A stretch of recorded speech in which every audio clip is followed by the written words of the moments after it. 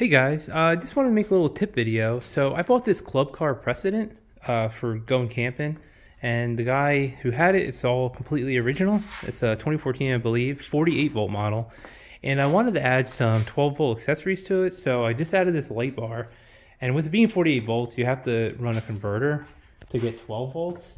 And there's a channel on YouTube called Fentertainment, and he has a series on this car.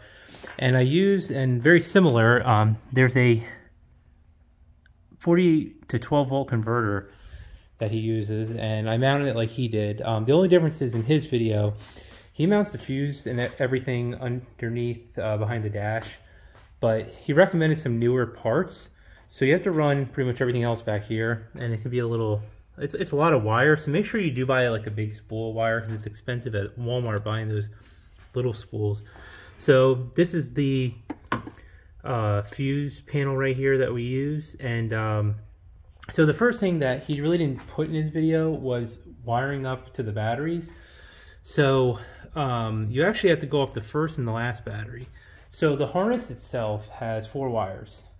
There's going to be, your first is your yellow wire, which is power, which is going to be the positive of your first battery. That's going to go to the yellow.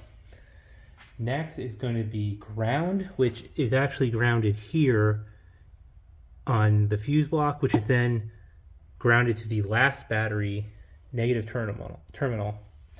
So that's essentially grounded there. So that gives you the 48 volts, because if you put it on one battery, you only get 8 volts, it doesn't work. Next is their red wire, which runs to the back, which provides the 12 volt power, and that's what goes in the positive side of this fuse block. So then, once you put a fuse in here, in any of these outputs, all you gotta do is put ground and your positive, and you'll get 12 volts. And then the last wire for that harness is the accessory. When you turn the ignition on, that's a blue wire, I believe. You just tap into it. So, and then, you know, there's a lot of wire gonna run. I'm gonna recommend you pick up some loom too. So I try to loom everything up as good as I could. And you know, I'll tidy everything up as I go, but for now it's good. I've been working on it all day. Been under this thing. Ugh. So anyway, so now we got, you see here, put this on, boom, look at that, we have light. So next I'm going to probably put on a sound bar up here, and probably maybe some neon lights or something tacky like that. But I just hope maybe showing my setup, if anybody found this video, maybe you were just a little nervous about some stuff. Like, I wasn't sure about the battery thing, so yes, and it will spark, and it will scare the crap out of you if you're not ready for it, so that's normal. So if you have any questions about the install, feel free to leave a comment, and I will possibly answer it. I do not know much about electronics. This is kind of dumb luck, it almost feels like. But maybe I'll make a video later when I update this. I am going to do the tires and the lift, if it will fit my toy hauler lifted.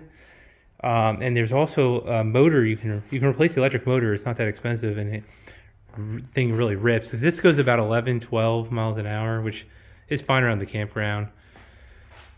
And that's about it. So if you have any other ideas of what you've been doing to your club cars, just let me know. Any tips for the future or any part recommendations, I'd appreciate it. Thanks.